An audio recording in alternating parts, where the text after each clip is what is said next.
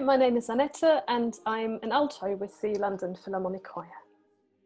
Hi, I'm Olivia and I'm a soprano. And I'm Peter and I'm a tenor. So that leaves me, I'm Jeff, and I'm a bass. So we've got SATB. What more can we need? Do a little song now.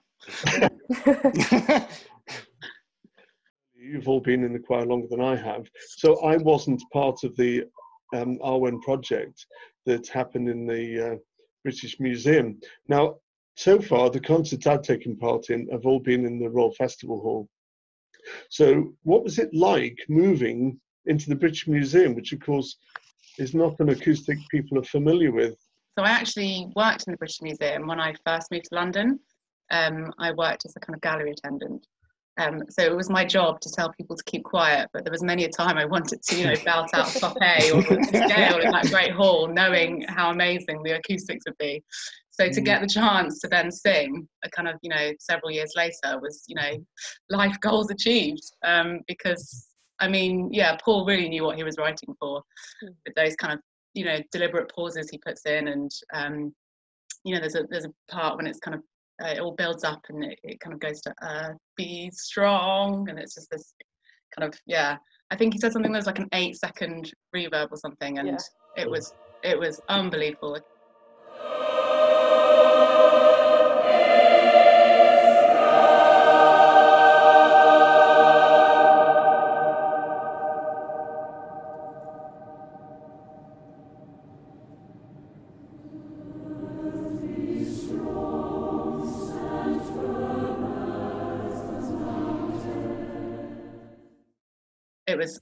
I felt very lucky to be a part of that one. Yeah. Annette, you presumably weren't in the choir at the time? I was, and you know what, actually for me doing Awen in the British Museum was coming back to it, because my very first concert with the LPC was a Christmas carol concert in the British Museum, which was the first time we sang there. That was when you guys travelled to Paris with the Christmas oratory, but I just joined too late to be part of that. So yeah, I'd sung in that acoustic before, and it's just like you're saying, the sound just keeps coming back at you for however long, and that piece works just perfectly in that space. Right. Well, I'm glad you talked about the space, because it brings me to the point that we have just recorded it ourselves at home. Mm-hmm. Somewhat different to singing in an 8-second acoustic. Yeah. Let's spend a little time talking about what it's like to take part in a virtual choir, because we see so many of them on the internet at the moment, because so many people feel this need to sing. So Olivia, I'd like to say how you recorded it and how different it was. I mean, it was awful. If it wasn't such a beautiful piece and something I really wanted to be a part of, I think I would have struggled to get it done. Going from the acoustics of the British Museum to my bedroom. And I think also part of being a choir, you're so used to singing with other people and hearing other voices and hearing your voice blend with other voices. So then to hear yourself singing with no accompaniment and kind of, it's great because we obviously had a kind of clicker in our ear. And I think it was the recorded piece that they recorded. But then also having to watch yourself sing as well is not very pleasant, because you're obviously watching your recording. I think there was about 50 takes before I was kind of like, I'm just going to send this one. But I'm very, very excited to see how it's all going to come together, because it's just such a wonderful piece of music. And also it rings so true to kind of what is happening at the moment. I think there was a part where it kind of where it's like, Earth be strong, and I was singing it and I was like, yes, Earth be strong, we'll get through this pandemic, we'll get past this kind of what's going on. And it was wonderful. Yeah. Annette, for you? I agree with everything, Olivia, you just said, and I had obviously one earphone in, and I had it as loud as I could to just kind of simulate as much as possible that I want to do this with other people. But what took me by surprise almost was I've done a few other virtual projects just out of desperation, really.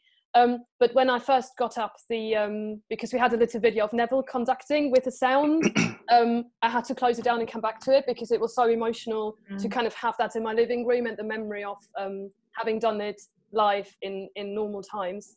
And I thought, God, you know, this is going to be awful if now we can do this and I can't do it because it's too emotional. But then I came back to it and and just pretended to you know, be in the British Museum, I think.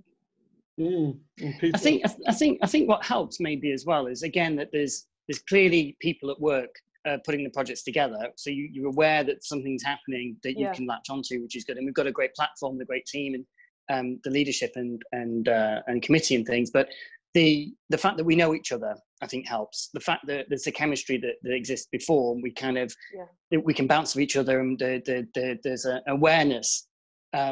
Because I think if you were doing it virtually and you didn't know anyone, that would be a different experience. But the fact that it's the LPC and we know each other and there's familiar faces. And yeah, definitely. You want the people and doing it together. A few of my friends who don't sing in choirs, when I said, God, I really miss it, they said, but you know, you can just sing along to something, or can't you do something online? I said, yeah, we can. And I do all that, but it's just not the same.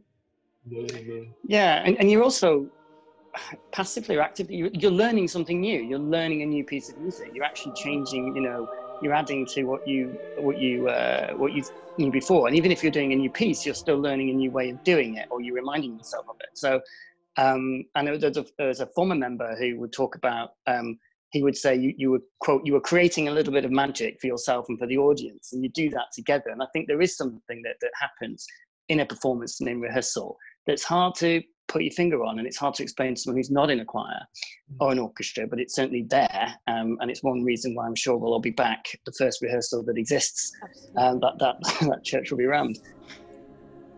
Well, thank you all for your time, and it's been great meeting you online, and let's hope it's not too far before we meet each other in real life. Thank you. Thank you.